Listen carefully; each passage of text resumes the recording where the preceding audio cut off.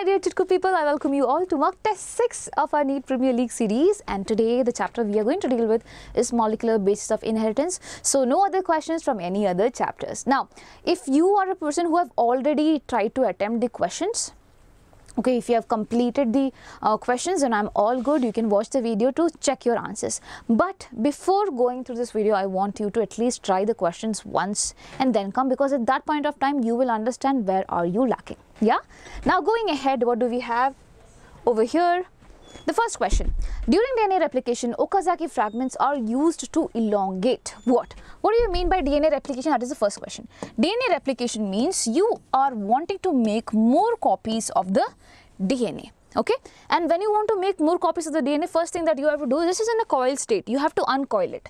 So now you have uncoiled it, and one strand would appear like this, other strand will appear like this. Both of them are complementary to each other. So for suppose this is in 3' to 5' direction, this will be in opposite direction. It will be anti-parallel. Okay. So here if it's 3', here it will be 5'. Now again, I have opened just that part.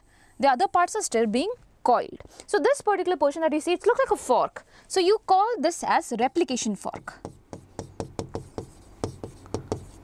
What do you call this as? You call this as replication fork, my dear children. Now, DNA replication takes place with the help of an enzyme which is known as DNA polymerase.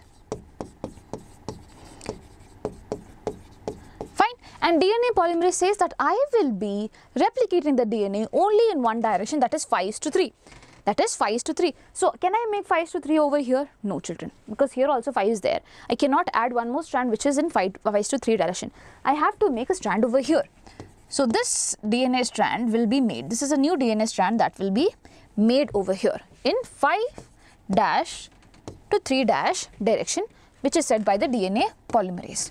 But what about this? This strand also have to be replicated. That's when you get complementary strands, right? This and this will be complementary to each other, and the new strand that will be formed should be complementary to this. But the problem is DNA polymerase works only in which direction, children? It works only in 5' to 3' direction. So 3' is over here. So it goes from here to here.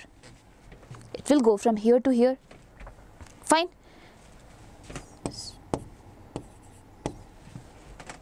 Okay. Similarly, here to here. Similarly, here to here, such that you have things. And this won't be continuous. This would not be continuous, because obviously DNA polymerase is going this side. DNA polymerase is going this side. So whenever it is making strands over here. You call these strands as what, children? You call them as, what do you call them? Okazaki fragments. You call them as Okazaki fragments. Fine. So this strand which is lagging in the process of replication, you call this strand as lagging strand. Just a second. You call this strand as lagging strand, and this strand which is doing the replication properly, you call this as leading strand. Okay. So during DNA replication, Okazaki fragments are used to elongate, okay, the lagging strand towards the replication fork. Now, do you think the Okazaki fragments will be used to elongate the lagging strand towards the replication fork? No. Okay. Its replication fork is here, and you don't need to make it towards this side. Now, the leading strand away from the replication fork, the lagging strand away from the replication fork, okay, or the leading strand towards the replication fork. It's basically the lagging strand away from the replication fork. Over here, these fragments are used to elongate this in this particular direction. Okay, so your correct answer becomes this. Works? Next question. Name the enzyme that facilitates opening of DNA helix during transcription. Now, transcription is a process where the DNA is used to make mRNA. This process is known as transcription, my dear children. Okay. Now, for that, again, if DNA is in the coiled state, it has to be opened up. It has to be opened up such that the DNA strand which looks like this will have a complementary mRNA strand being formed. For that, you have to open this up. Now, usually in the case of DNA replication, there was DNA helicase which was doing this work. But in the case of RNA synthesis, that is basically mRNA formation or transcription, at this point of time there is RNA polymerase. There is RNA polymerase which does this job. RNA polymerase says, I will be opening up the helix and I will be doing all the work. I will be making mRNA also. But in the case of DNA replication, that was not the case. DNA polymerase was making things. Okay, DNA polymerase was basically making things. And DNA helicase that you see over here was going to open things up. There are different enzymes for different work. But over here we have one and all RNA polymerase which does everything.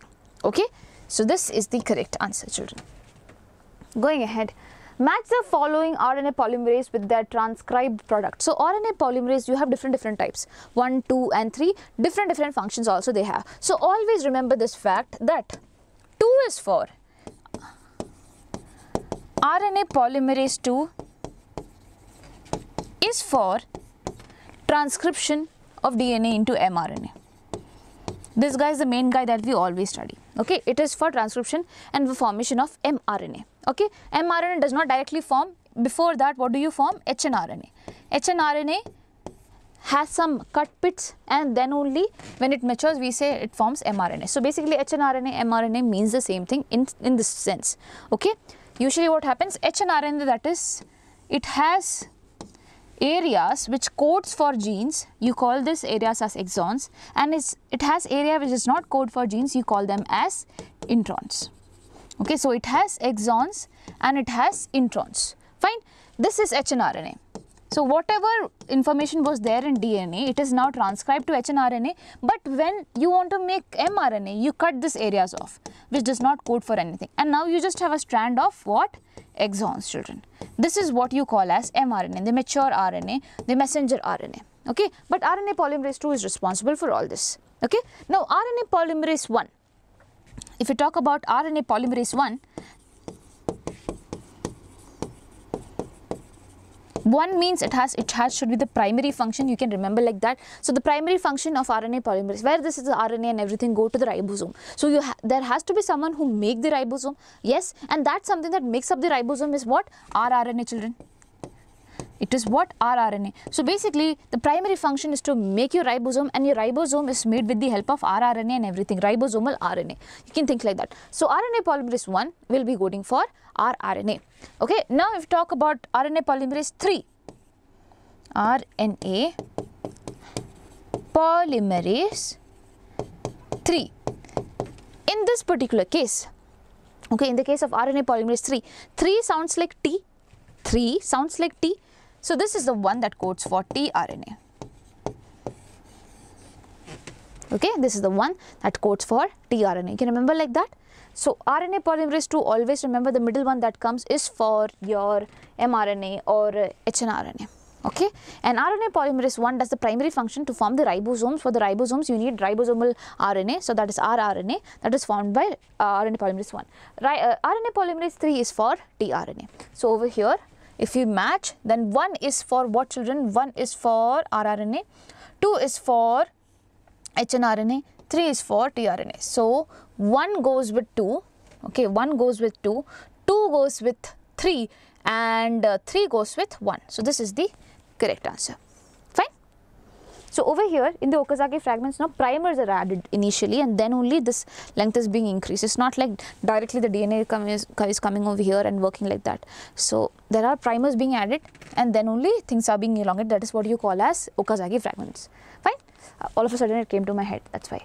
Yeah. Now AG, this is a sequence. Okay, it is a sequence from the coding strand of a gene. What do you mean by coding strand, children? So when you talk about DNA replication, you have leading and lagging strand. Okay, now when you talk about transcription, you have 2 strands. One strand of DNA, okay, which will be useful for making the mRNA, which will be used as template for making the mRNA. You call this strand as template strand.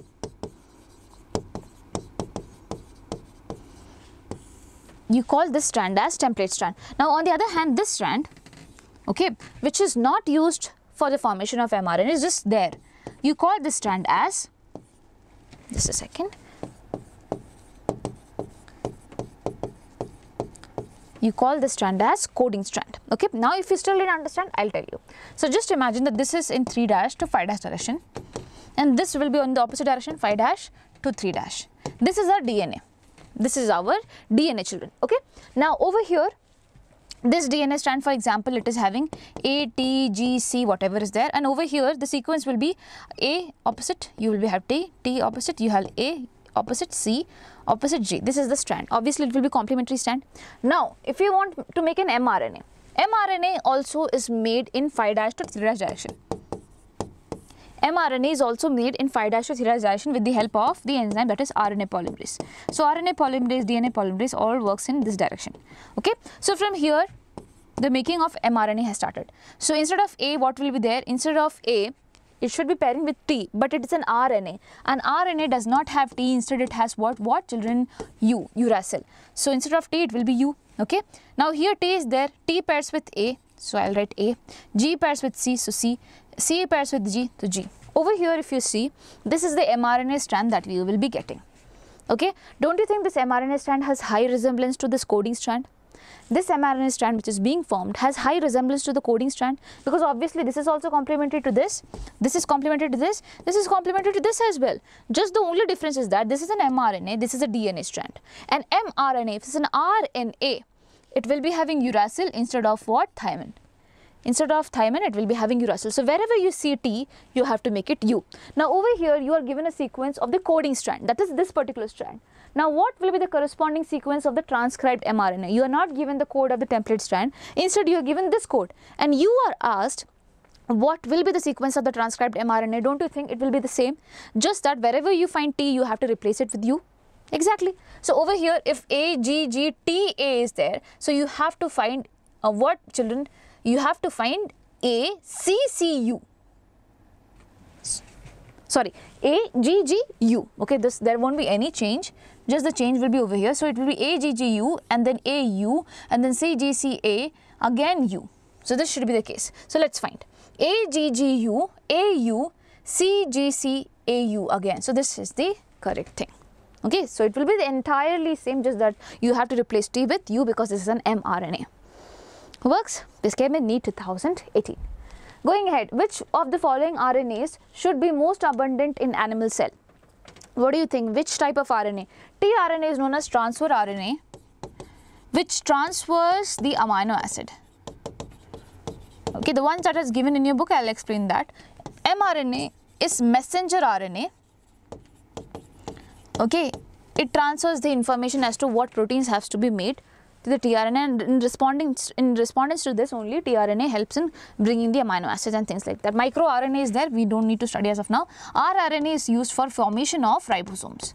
Now, if ribosomes is not there, don't you think that protein synthesis will get stopped? Because ribosome is the one, ribosome is the organelle in between which the mRNA which is there comes, and on this ribosome only, okay, in between this mRNA has come, which has to be translated to make protein, and on this thing only, the tRNA comes and binds and passes off its amino acid. So, everything is happening with the help of ribosomes. So, ribosomes have to be made first. So, basically the most amount of things RNA that should be abundant in animal cell is rRNA, children. It should be rRNA. Okay. So, you have percentage over here I have given you. So, rRNA is the most abundant of all types of RNA, 70 to 88%. Okay. Hence, it will be present in the highest amount. Percentage of tRNA and mRNA is 15% and 2 to 5%. So, for tRNA it is again 15%. For mRNA it is 2 to 5%. Okay. The microRNA are 21 to 22 base pairs long that bring degeneration of the mRNA, that is not of use as of now. So, at least you can remember this data, that rRNA is something that is we need in the most amount. Okay. Or it is there. Fine, works, and then comes tRNA and then comes mRNA. Now, the equivalent of a structural gene is a mutant, cistron, operon, recon. So, basically what do you mean by cistron? Direct answer, the answer is cistron. Okay, cistron means the area which is coding for the gene, which is coding for the protein. Okay, and structural gene also means the same thing. This is the area which will be coding for a protein. So, I can say that this is cistron, this is structural gene, everything means the same in one or the other sense. So, it will be this, even though it has a slight difference, but yes, for your concern it is this. Okay. We say that eukaryotes are monocistronic, as in they just have one cistron in the whole gene, okay? And we say prokaryotes are polycistronic, as in they have multiple cistrons altogether. So they have multiple genes over here. This gene might be coding for this gene might be coding for this gene might be coding for that, but all of them are actually together. You call the whole thing as what? A structural gene. If you take out each of the genes, you call this is a cistron, this is a cistron, this is a cistron. But since we can say this whole thing is what, children, I am telling you again, this whole thing is a structural gene. But if I talk in literal sense, what is cistron? Cistron is one gene that will be coding for one protein. So this is one cistron, this is second cistron, this is third cistron. But all the cistrons basically they are genes only, so I call them that this is equivalent to what? Structural gene. Fine? Works? Now going ahead. Question number 7. Which of the following rRNAs acts as a structural RNA as well as a ribozyme in bacteria? So what do you mean by structural RNA? So basically ribosomes, no? Ribosomes, they are made up of two things. One thing is rRNA, that is ribosomal RNA, and apart from that they are made up of ribosomal proteins. They are also made up of ribosomal proteins, my dear children, okay? Now over here, I say that which of the following rRNAs are acting as structural RNA? Structural RNA, because this is acting as a structural RNA, okay? Apart from that, they are also acting as ribozyme. Ribozyme means it's an enzyme. It's an enzyme, and you have different types of rRNAs. You have different types of rRNAs. So for your knowledge, the one that acts as enzyme also, it is 23S rRNA. It is what, children? 23S rRNA. In the case of, this is a bacteria, bacteria is prokaryote. In our case, it is 28S rRNA. That is acting as an enzyme also, that is ribozyme. What is the use of ribozyme? Basically, it helps in the formation of bonds between the amino acids and everything over here, okay? Works? So rRNA acting as structural gene, as well as the enzyme is 23S rRNA in the case of bacteria, and in our case it is 28S rRNA. sRNA, right? Going ahead, DNA dependent RNA polymerase catalyzes transcription on one strand of the DNA, which is called, I told you that if these are the two strands, on one strand the transcription is taking place. Okay, what is that one strand on which transcription is taking place? I say this is the one. This is the one, because RNA polymerase works in this direction. Okay, and this is the one. I call this strand as template strand, and the one that does not is not involved in this is known as coding strand. Do not get confused with coding. Coding usually means you think that it might code for something, but it's not. Okay, it is not. So this is the answer, to my dear children. So I'm writing template strand. Fine. Going ahead. Select the correct option. Direction of RNA synthesis. You tell me. Direction of RNA synthesis, I told you right now. It is 5' to 3'. Okay. Direction of, okay, wait. Okay, we have to see both of them and then only tick. So direction of RNA synthesis is 5' to 3'. Okay, in this direction only things goes. Fine. Now direction of reading of the template DNA strand. If you talk about template DNA strand, it is 3' to 5'. In this direction it is being read. So the correct answer will be A. We didn't even have to go ahead. Okay, works. Okay, removal of introns and joining of exons in a defined order during transcription is called. So again I told you what are introns and exons, but I can explain you again. So when I say DNA is there and this DNA is going to form the mRNA, so it is not directly transcribing it to mRNA, instead it is forming something which is known as hnRNA, heterogeneous RNA. Okay, over here in hnRNA, no, there are areas which codes for proteins, which code for something. You call these areas as exon, and the areas which does not code for anything, you call them as introns. They are also known as intervening sequences, as in they intervene in between the normal coding sequences. Okay, so you have an exon, you have an intron, and then again you will be having an exon over here.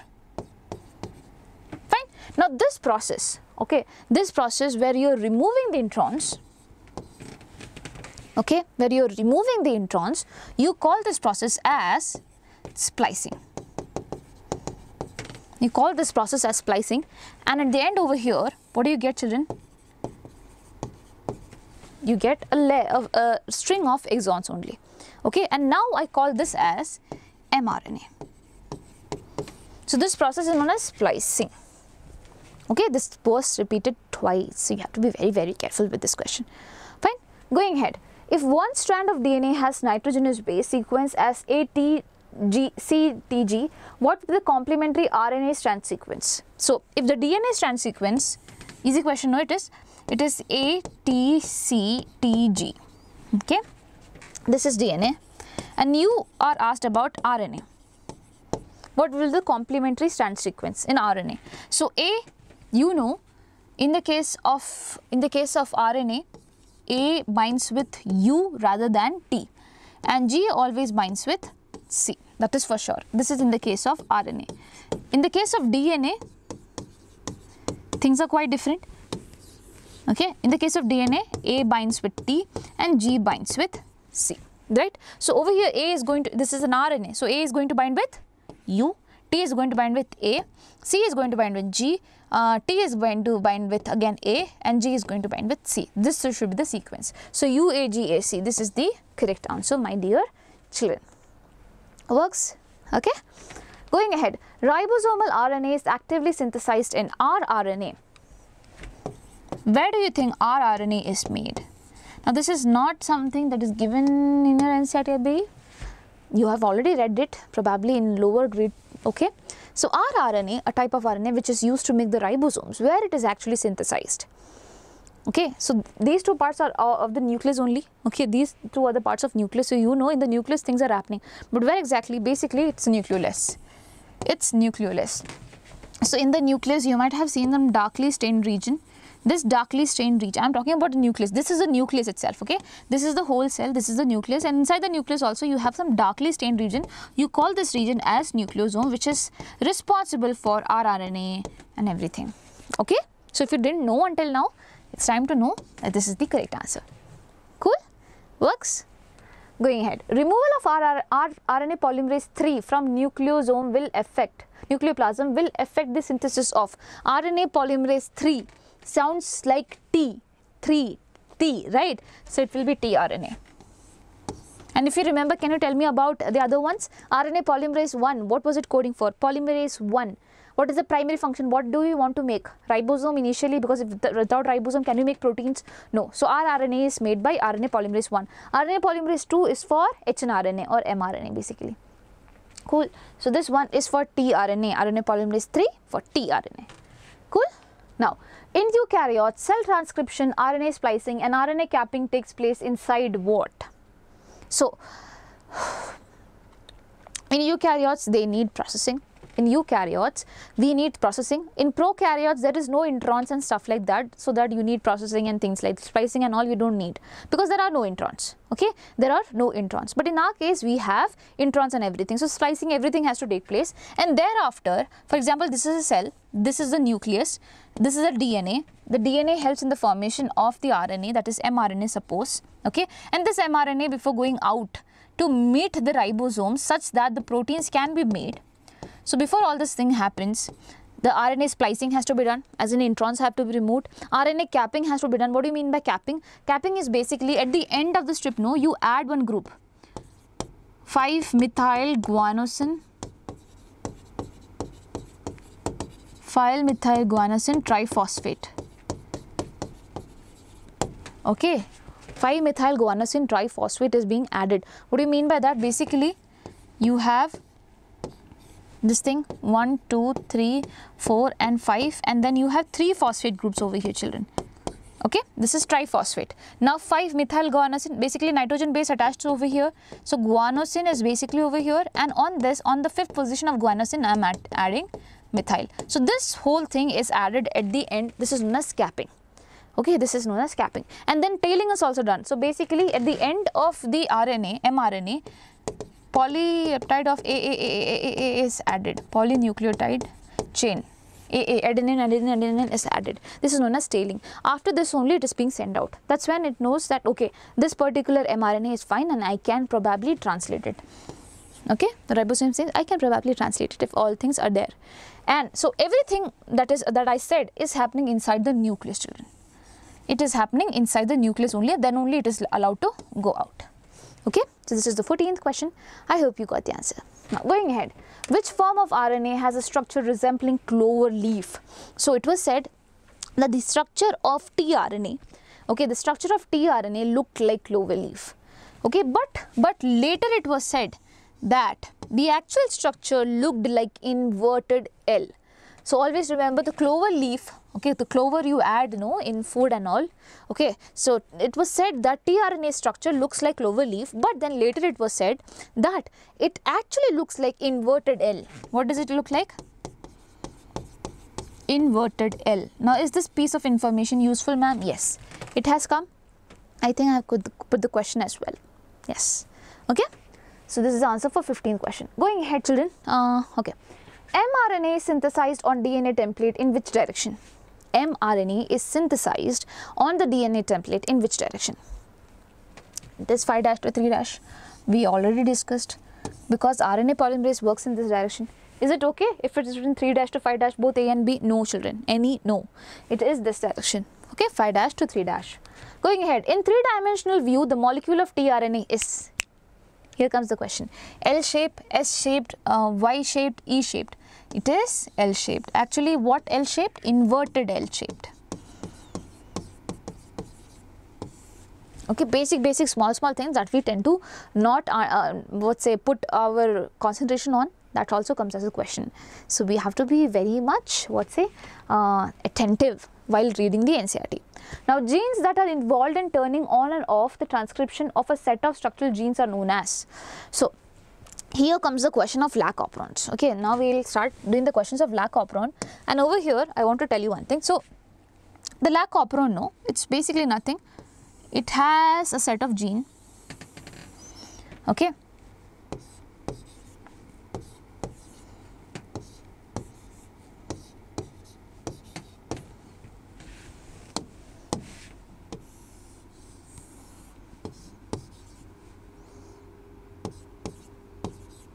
Okay, now listen to me. This is a structural gene. This that you see is a structural gene. They will be coding for something. They will be coding for something. Okay, some protein, some type of protein. This, all of them. Okay, this is the promoter. So for every gene that we have a promoter region in the DNA strand. In the DNA, while transcription is happening, we have an area that is known as promoter, onto which the RNA polymerase comes and attaches. Okay, so there's a promoter region onto which the RNA polymerase comes and attaches. And now over here there is another region which you call as operator. Operator. Now this operator's role is, if something is there which could stop the transcription, that could come and attach over here, such that the RNA polymerase cannot move ahead. So RNA polymerase, you know that it comes and attaches over here, right? Now if something very big is coming and attaching over here and say that no, I won't allow transcription, will this RNA polymerase move forward? No. So this type of proteins which could affect, okay, things negatively, you call them repressor proteins. You call them repressor proteins. And sometimes there could be things that could activate also. Okay, in that case they are known as activator proteins. Activator proteins. Okay, but now over here, so you know it can either repress or it can either activate, but these are also proteins, and proteins are always coded by gene. So where are these genes located? Just near to it. Just near to it you have a gene, and this gene also has a promoter such that this can also get transcribed and make the proteins. Okay, you call these genes as regulatory genes, children. You call these genes as regulatory genes because regulatory genes are the ones that could give the command that whether this protein has to be made or this, depending on what type of regulatory gene is over here. So in the case of something that is known as lac operon, so this is an operon. This thing that you see is an operon that is there for lactose synthesis and things like that. You will get to know. Okay. So over here, in the case of lac operon, this regulatory gene which is there, it is doing inhibitory function. It is producing repressor protein instead of this. It is producing repressor protein instead of this. So I call this gene as, this is a regulatory gene, I call, it has a specific name, it is known as inhibitory gene.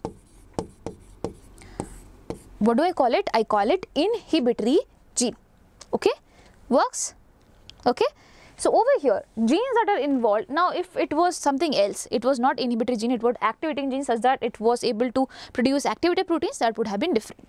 Now anyways, both of them, they are regulatory genes. They are going to regulate the action of this particular thing. So genes that are involved in turning on or off the transcription of a set of structural genes are known as regulatory genes, children. Okay, what do you call them? Regulatory genes. Fine? Works? Okay, going ahead. 19th question. Which of the following is not a property of genetic code? So, do you think the genetic code, they are overlapping?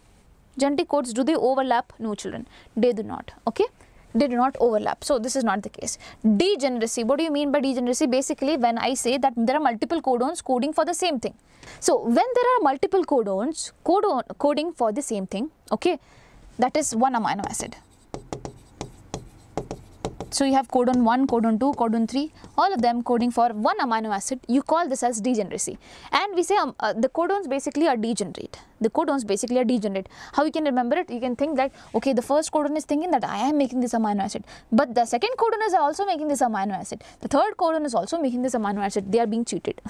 So, in this way, you can write degeneracy. So, this feature is there in the case of genetic code. But it's not like one codon that codes for amino acid. This same codon can code for another amino acid. No, children, it cannot code for another amino acid. So, is it ambiguous? No, it is unambiguous. In the case, if it was coding for another amino acid, then at that point of time, you call it ambiguous. This is not ambiguous, it's unambiguous. So, this is wrong. The genetic code is unambiguous.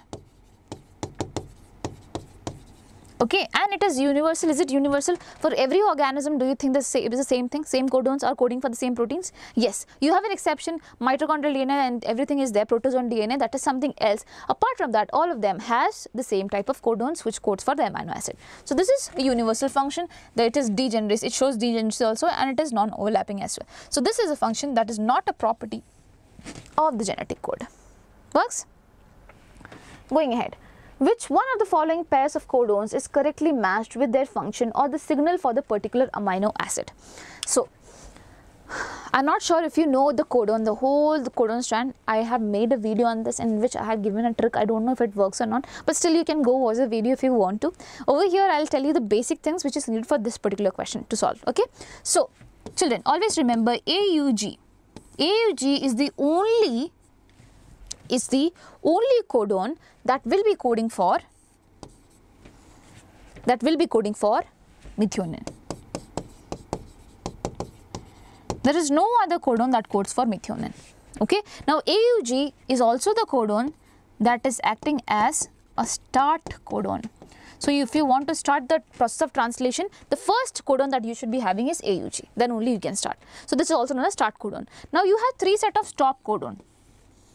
You have 3 stop codons as well, that is UAA, UGA and UAG.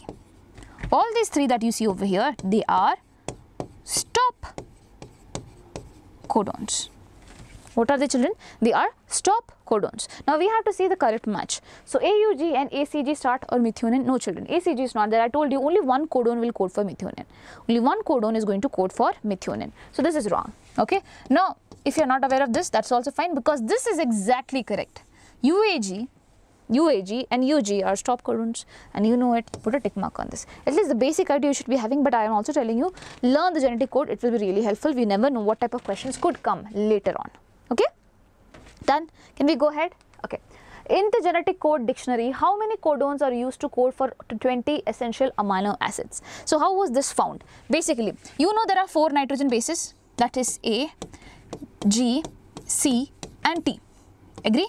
There are 4 nitrogen bases, right? Now, if I say 4 and 4, basically what all combinations can come together to give 20 amino acids? Then if I say 4 raised to the power 2, that means 2 codons are coming together. If in that pair I try to find, 16 codons will be there. 16 codons cannot make 20 amino acids for sure. So, I want something that will be above 20. I want something that will be about 20 or nearest to 20, but not 16. 16 is less. Now, 4 raised to the power 3, if I do, it will come out to be 64. So, 64 codons for 20 amino acid is fine. 64 codons for 20 amino acids is fine, because one codon, second codon, third codon can code for the same amino acid, but at least we have plenty of codons to code for amino acid, right? So this becomes the closest factor, which is why we say it is coming in the pair of in the number of 3. Triplet codons are there. Okay, so triplet codons are there. So basically over here, how many codons are needed for coding 20 essential amino acids, children? 64. And in the 64, I'll tell you, 61 is basically coding for amino acid, 61 are basically coding for amino acids, and 3 of them are basically stop codons. They do not code for anything, they do not code for any amino acid, they are just stop codons. Works? Okay, going ahead. If the DNA codons are ATG, ATG, ATG and a cystone base is inserted at the beginning, then which of the following will result? So basically this is the sequence. What do you have sequence? ATG, that is adenine, thymine, guanine, ATG again and ATG. This is the sequence. So 3, 3, 3. This 3 codons are there. Now I am adding cystone base over here in the front. See, at this point of time, there will be a shifting of the frame. So now CAT will come together, GAT will come together, GAT will again come together, and the G is left alone. So this is the codon now we have. So what is the correct match that you see over here? That is this. Fine? Works? Cool? Now going ahead. The first phase of translation is, what do you mean by first phase of translation? This is again very confusing question. So what is the first step of translation could be asked? What is the first phase of translation could be asked? Whenever this question is asked at the first phase of translation, that means you're talking about amino acylation of tRNA. I told you that tRNA basically, which looks like this. This is the 5' end of tRNA. This is also an RNA only, but it is formed in this way. And this is a 3' end. And on the 3' end, okay, this particular loop that you see is known as anticodon loop. What do you call this? Anticodon loop. And over here you will have the anticodon for the codon, which is over here in the mRNA. So for suppose here AUG is there in the codon. This is the mRNA strand. And over here I have what? AUG. So over here the tRNA that should be containing the anticodon, what say A is there, so U. UAC should come and bind over here. So this is the anticodon, children. This is what? The anticodon, and this is the codon. So before all things this happen, all kind of these things happen, basically if someone has this anticodon, then it will be binding to an amino acid which will be specific. And what is this amino acid, children? Over here, since it is AUG and AUG codes for methionine. So this amino acid which will be there will be methionine. Okay, so it is not because of the anticodon why methionine is there, it is because of this codon. Okay, codon, whenever we say genetic codes, we are looking for codons, not anticodons. Anticodon comes and binds, that is there. Okay, so obviously it will have the complementary function. So obviously it will be denoted with methionine only. So each such tRNA will be going and joining with an amino acid, or basically amino acid comes and joins with the tRNA. Now this is the first step. When the amino acid comes and joins with the tRNA, okay, amino acid is there in the cytoplasm. Similarly, you have tRNA in the cytoplasm. Now, when the amino acid comes and joins with the, this thing, you call this process as amino acylation. You call this process as amino acylation, or you also call this as charging of tRNA. Or you also call this as charging of tRNA, my dear champions. Okay, so this is the first phase of translation. This should happen, then only this and everything, it will come and bind and everything will happen. Now if you are asked about the first step, what is the first step? Basically the first step is you have two ribosome, right? This is the smaller subunit of ribosome, this is the larger subunit of ribosome. So first thing is that the smaller subunit comes in contact with the mRNA. The smaller subunit comes in contact with the mRNA. So this is the first step. Second step is that this tRNA comes and binds over here. This is the second step. Third step is that this thing that you see, the large subunit comes and binds over here. That is the third thing. So you have 3 steps, that is different. The first phase of translation, when you are asked, it is amino acylation of charging of tRNA or charging of tRNA. First step, if you are asked for translation, or you are asked that how does translation begin? So at that point of time you have to tell the small subunit comes and attaches over here. Okay, so that is the thing. Works? Now going ahead, what do we have? Polysome. 24th question. Polysome is formed by, what do you understand by polysome? Polysome is basically when you have several ribosomes, when we have several ribosomes attached on the mRNA, you call this as polysome. Why do you think several ribosomes are coming and attaching on the mRNA? So basically, suppose this is an mRNA strand and you know that mRNA strand is going to code for proteins. You know that mRNA strand is going to code for what, children? Proteins, right? So over here I am saying, for example, in my body I need this protein in very much amount as of now.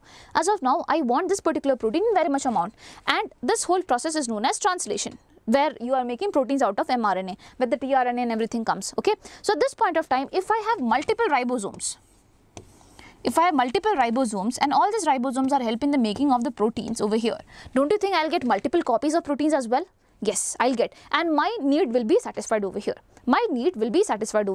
So this is the structure, where on the mRNA you have multiple ribosomes, you call them as polysomes. What do you call it as? Polysome. So a ribosome with several subunits? No. Ribosomes attached to each other in a linear arrangement? No. Several ribosomes attached to a single mRNA? Yes. Many ribosomes attached to a strand of endoplasmic reticulum? No, children. This is the thing. When on a single mRNA, there are so many ribosomes that are being attached. This is what you call as polysome. Fine. Going ahead. Gene regulation governing lactose operon of E. coli that involves the LAC-I gene product is how? So how is the, okay. So this is the thing that I made over there. I can make it again over here as well and explain you. So this is the question that we did in class also, in our lecture. Okay, when we were speaking about the LAC operon, LAC gene, just a second, this is operator for, and you have C, Y and A. So listen, this thing that you see from here to here, this is the structural gene. I told you structural gene, and over here it's polycistronic, it's a bacteria, it's E. coli. When you talk about this, it's E. coli, okay. And E. coli has polycistronic things, so it has 3 cistrons over here. 3 of them will be coding for 3 different proteins. What are the proteins? Z codes for beta galactosidase, Y codes for permease. So if you see, all of them are enzyme. ACE, that means it's enzyme. Okay, and A codes for transacetylase.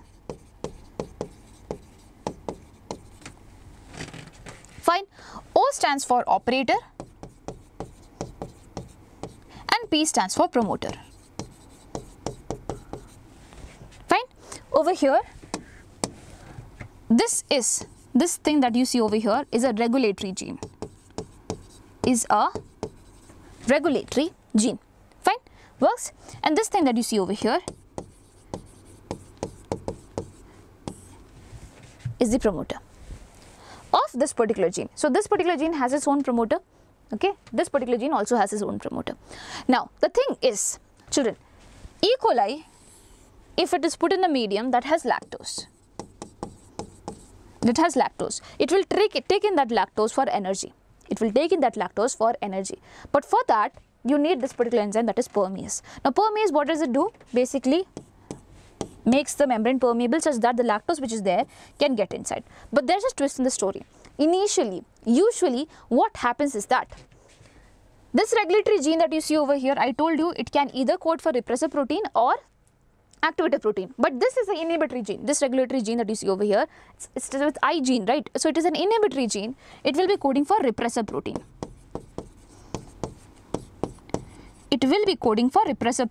And what does this repressor protein do? It goes and binds on the operator. Now if it binds on the operator, then the RNA polymerase, which has to do the transcription of this, which will be coming and binding on the promoter, would not be able to go ahead because of this particular repressor protein. Okay, so I say that LAC operon is basically switched off. None of this transcription is basically happening, but it's not like totally switched off. Some amount of permease, everything is being made, but we say it's in a switched off condition because the operator is being coded by the repressor. Okay, operator is being covered by the repressor. So I say that this is in switched off condition. Okay, now this is a negative regulation. Isn't it negative regulation? Obviously, you're negatively regulating something. So this is an example of negative regulation as well. This is an example of negative regulation. Now, when I want to turn this on, I want the lac operon to turn on. What is the thing that I need to do? Basically, I said permease is there.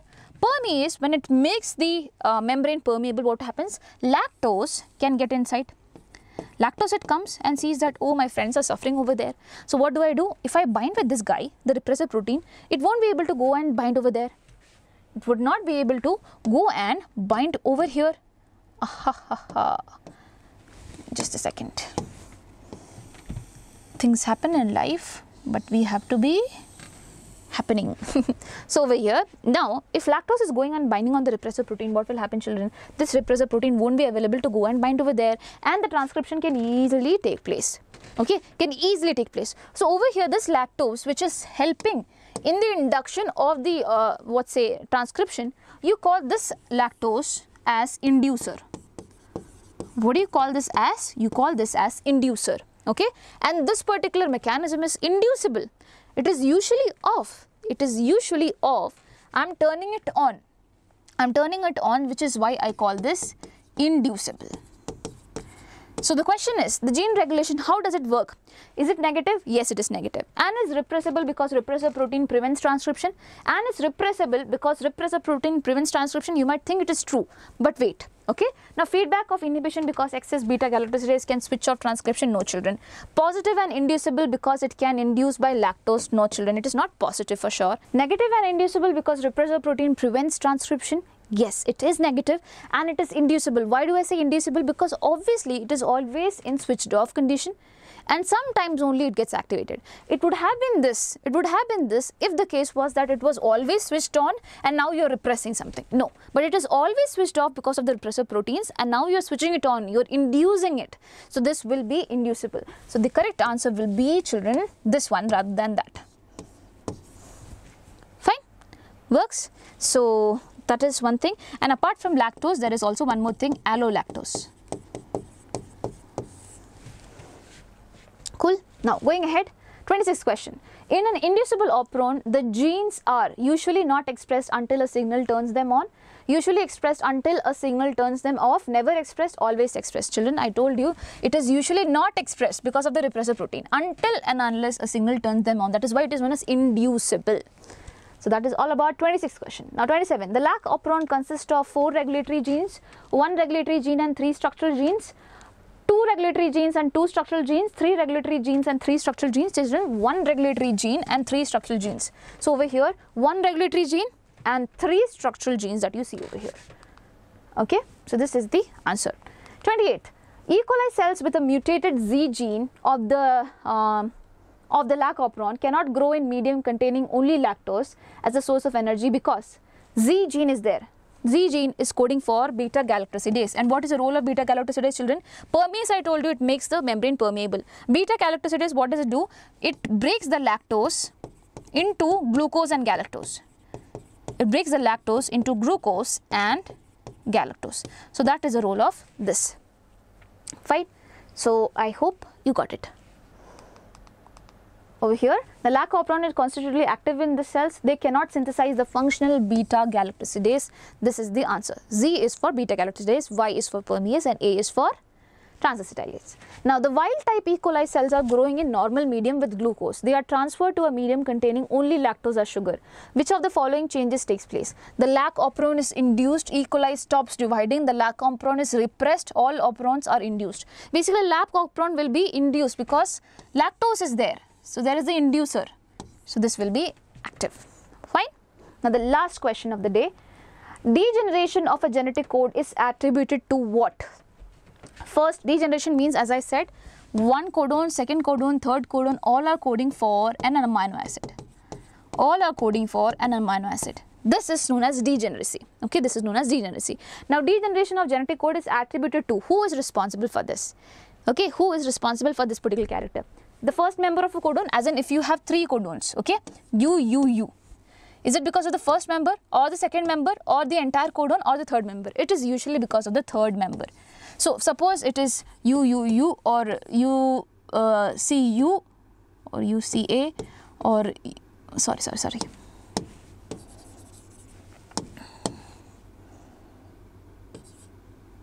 UUT, sorry, UUG, UUC, UUA, whatever it is, the third member, even if it changes, it does not have anything to do, much to do. So it will anyway still code for the same amino acid. So this is the answer. Third member of a codon is the answer. Okay. And with this, I think we are completing our whole question. That is the 30 set of questions. And if you have any doubt, please feel very free to comment it down and ask me, ma'am, I didn't understand this question. Can you explain it to me once again? I'll be surely explaining it to you how many ever times you need it. Okay. So that's all, children. I hope you're preparing really well and I hope you're happy also. So bye-bye. Take care.